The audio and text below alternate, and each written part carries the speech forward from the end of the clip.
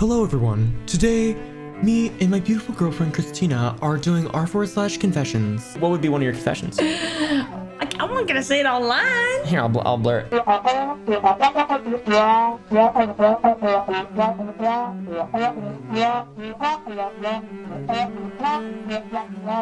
You're a psychopath. Yeah, basically. You know. I'm worried for my safety now. No. I made up a fake account 22 years ago to spy on then girlfriend, and now she's named her daughter after the fake page. That is the long con. In 2002, I met a girl online who lived 1,000 miles away from me. I was very insecure and only 18, and I created a fake profile to spy on her and find out stuff. I named the fake person Mary, and her and Mary would talk every night for hours. This was before video calling and stuff. I got away with it for months. Me and my girlfriend of that time broke up in 2004. We gradually lost touch. The internet before social media was not well connected, so we went 13 years without ever talking. She adds me on this day in 2017 on Facebook, and by now the internet is more advanced with video calls. Oh my God, she has a girl named Mary. She has a husband. She video calls him. Why would you video call your ex-boyfriend? I don't know. That seems weird. It is weird. That seems very, very, I don't very know. weird. I don't understand what's happening right now. I had actually planned to confess all until that moment. I just couldn't. To this day, we are still Facebook friended, and she occasionally messages me to chat. Her daughter is now 18. Oh my God. Mary made a Facebook post and mentioned she's named after a person her mom thinks was a heaven-sent blessing. I mean, if you didn't like f with her and ruin her life, it's not that bad. You're almost like, you almost helped her. Yes. Like, it's important. I feel like there's no need to confess that. That doesn't seem that, it's insane, and I'm not condoning that, obviously. No, it's bad. It's bad. But it's like not that bad. But nothing bad happened from it. Yeah, it's not. So. If anything, it's God sent. Yeah, it was a weird, fucked up thing you shouldn't have done, but it didn't really do anything bad. Yeah. But I feel it's an interesting thing to confess for sure. I was truly sick. I guess it's like if you become a platonic friend with someone, you're catfishing that, because catfishing's bad, obviously. Yes. But if it's just like platonic and you're not getting money and stuff from them, then you're just trying to find out information. Yeah. But if you're that good of a friend, that's crazy. But it was his girlfriend, no? Yeah, but he created an account after they broke up. Oh, yeah, okay. Nope. Or wait, since they didn't live nearby, he was insecure and he wanted to spy on her locally. So that's what it is. Yeah, that's what's weird. And you shouldn't do that. But obviously he was really good at it. Yeah, clearly. Because he was a godsend. Yeah, so I guess. My career in the industry. I, male 34, am active in the P industry. Right now, I am only a cameraman. I was working in the normal film industry when a friend got me into the P word industry. I started off as a cameraman and worked my way up to bigger productions and studios. In between, I even shot scenes as a male P actor. In 2021, I shot 22 scenes as a male actor. It were GBs and hardcore videos. It was fun, but after all, I decided to remain a cameraman. Today, I'm a cameraman for a pretty big P studio, and I work with a lot of really famous big names in the industry. I know a lot of them personally, and I'm pretty good friends with some of them as well. Interesting. I feel like that's kind of boring. I would tell me, how many times have you been accidentally busted on or something like that? You know, that's funny, right? Like bloopers. He's basically just telling you part of his life story. This doesn't need to be something that you need to confess. I feel like yeah. Just do something else if you're that upset by it. I don't think he's upset by it though. Why is he confessing it then? I don't know. Why is he trying to hide it? So people know. Yeah, he's just like, check this out. Yeah, maybe he doesn't, like, his family doesn't know about it or something. Yeah, it just seems like a weird thing to confess. Yeah. Boring. I find older women hot, because same. All right. She's a little older than me, a couple of years. No. I'm 24 male, and I find older women just as hot as younger women. I don't think it's a fetish either. It's not hot because it's taboo. It's just been a thing of mine. I never really knew that there was anything wrong with it until recently. The whole Aaron Taylor Johnson's wife being so much older thing blew up recently, and all the comments said, ew. I found women in their mid-70s hot, and supposedly that is weird. Can't really say this to anyone without picking up. I think the Aaron Taylor Johnson thing is weird because she's like a director or something, and he was like a little actor boy. Yeah, that's a whole other grooming thing, possible grooming thing. He's 24 and he finds people in their 70s. That's wild. Hot and attractive. That's, I mean, it's all legal. Yeah, I feel like it's not that, I feel like it's really not that big of a deal. That's all right. It's weirder now, though. Why? Well, it just seems like it was more normal back in the day. Yeah. Because my dad and mom, they're 8 years apart. I feel like it's still not as common for the woman to be older. Really? Yeah. You don't hear that as often. But like, I just don't understand what the benefit of a younger woman would be. I don't really, No, you're not. You're not. But it's like, is it just because they're less? Yes, like, it's looks. Yes, exactly. It's that, and they're younger, and they're. But what about what is aging. younger good though? What's that mean? Looks. That's just looks. Most guys are just purely. Women don't go from like age 22 to 30 and get ugly. I know. I think it's a lot of immature men just going after immature women that haven't had the knowledge yet that they're immature. You know, it's like they're on the same level. But you think it's like purposeful and manipulative? Yes. Really? A lot of the time, yeah. I don't know about that. And then no, and then I know some people that have a giant age gap, and it's fine. I feel like you're like a older soul kind of thing, like you're very mature.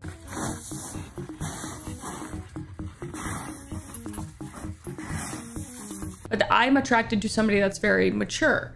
And that might be somebody in their 30s or 40s or something, I guess. But 30 or 40-year-olds aren't mature though. I've met a lot of idiots that are 40. Absolutely. Children, literally children. Absolutely. I'm still a virgin at 29. I feel bad for people who are virgins. I feel bad for people who are virgins who feel bad about it. Okay, yeah, that makes obviously, more sense. yeah. Because some people, it's like their biggest thing. Like they're scared of it. Yeah. Fear. It's like a fear thing. Yeah, that's normal. Incels. Yeah, but it's normal. It's a scary thing. Being an incel is not normal. No, I mean, no, not an incel, just a virgin. It's quite embarrassing, to be honest. I feel like a child whenever S is brought up with my friend groups or acquaintances. That has to feel alienating. Yeah. I often wonder what I did wrong to not experience life normally, and it sucks. I don't have any problems talking to people. I rarely ever smell bad in public, nor do I have problems making friends. Maybe I'm just one ugly motherfucker. But I've seen worse, but they got it done. Sigh. I feel like a total weirdo. We need more information, bro. Yeah, I feel like this is not that weird, right? No, I think it's extremely common. I think it's way more common than you think. Yeah, but I don't think it's extremely common. I don't, it's maybe common online, on Reddit. You know what I mean? Yeah, that's what I Because like there's statistics, we know the statistics of like the age of average virginity has gone up over time. Like it has gone up. Oh, it has? Yeah, absolutely. Oh, yeah, that makes sense. But it correlates with the internet and like people going to school less and stuff. I think that's like kind of like the logic, I guess. Yeah. And it's not like you're winning by random women. That's what I mean. That's why I say it's Yeah. nice. Feeling guilty because you're not a part of hookup culture is dumb. If it is really truly just like you haven't made things happen, the stars haven't aligned for you, then who the cares? Yeah. But if you have something, if you're like leaving out an important part, like, oh, I build castles of shit in my house. Yeah. Like I build shit castles. And I just don't know why people don't want to me. You know, yeah, we need then there's something wrong with you. Maybe. For sure. My husband wants more money. This is my second marriage and his third. Oh, we have been, see, I think that's scarier than being a virgin. Yeah, way scarier. Having 3 marriages, that's fucking terrifying. Like, how dumb are you? No offense to anybody who's had 3 marriages, but this is my second marriage and his third. We have been married 7 years. We're in our late 50s. Okay, I kind of, it's a little older. Yeah, okay. He has a good job where he makes $180K a year. He plans to retire in 4 years. We have savings and a pension. Financially, we were set when we got married. I had a house in another state. I sold it in 2020 and made $80K profit. I lived in the house for several years as a single mom raising my kids. I put that money into savings and made my kids beneficiaries. I also have a $120K life insurance policy my husband is a beneficiary on. No, he wants the savings account with $80K too. He says it's because we are spouses and should have each other on everything. He does not agree with that I leave something for my adult kids. He does not agree that I leave something for my adult kids. Oh. My question is it reasonable for me to want to leave my children something when I'm gone? Yeah. Or is it just because they're not his children? Yeah, I guess. That he's just like jealous? My husband makes me feel like I'm out of line. I just think we think differently. I feel like that's insane to be fair. Sounds like you might want to keep that eye on your will. Divorce. And yeah, because I think he might want to get your money from you in a bad way. Yeah, you might be getting killed. Watch some Dateline episodes. Yeah, bro. Yeah, maybe don't do that. This is the start of every Dateline episode. Let's not base reality off of Dateline. That's my whole life, I dude. know. Sometimes you'll say something and I'm like, she's been watching Dateline, bro. Oh, yeah. She grew up watching Dateline. The whole way down here, 30-hour car ride down here, me and my mom only listen to Dateline episodes. That's the brain entire rot. way. Literal brain rot. No, it's not. It's true. It's true stories. Yeah, but also there's like a lot of other true stories that are not nearly as bad. Yeah, well, I'm pretty vigilant now because of it. So I'm pretty vigilant now. I don't live my life in fear. Exactly. But yeah, this seems fucking crazy. Yeah. Like if I had, let's say I had money and I wanted to leave it to Michael and Clint. Right? They're not even my kids. Right. But that's something I feasibly might want to do. Sure. Leave them some shit or something. If I were to die, they're in my will. They're in your will? Yeah. Absolutely. Clint gets all my guns. Oh, that's cool. Yeah. If you were to be like, well, I want your guns, I'd be like, no. It's not like my life started new when you came into it. No. Even though we're partners and like we're supposed to live our lives together, like it's not like you just magically supersede every single thing that's ever happened to me. No. Especially not when you're in your 50s and you're getting married. Yeah, if I had like kids before our relationship, Yeah, what and the then fuck? I died, and I was like, oh, that money's gonna go to my kids and not to you. You're an adult. I need my kids to be taken care of. Oh my God. I would never even consider that. No, Yeah, but then that's if we crazy. had kids together, we'd Yeah. want. Well, I mean, they need somebody. I'd try to get them eliminated. Your little Never bastard children. Don't you call them that? Your Jon Snows. They're just as much yours as they are mine. No, they're not. Yes, That's they crazy. are. No, they're We're not. talking about Kevin right now. Yeah, exactly. No. Dog. He's a bastard. Update, I left my girlfriend of 9 years. If you want to know what this is about, then please read my other post. I left my girlfriend of 9 years who I have a son with after I found out she cheated. Her sister had told me, and even one of her, I cannot imagine cheating on someone you've been with for 9 years. No. That's fucking crazy.